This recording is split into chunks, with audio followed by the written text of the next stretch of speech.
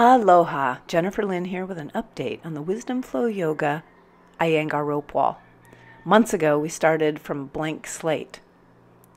We opened up the ceiling so we could connect the supports of these walls to the floor joist above and make them absolutely steadfast. And now we're complete, but we're deeply in debt because we really went the extra mile for you. So if you have any extra, we would love some donations to pay off the loan that we got to build these walls for you. And we can't wait to have you in the studio hanging upside down on our new rope walls. Aloha.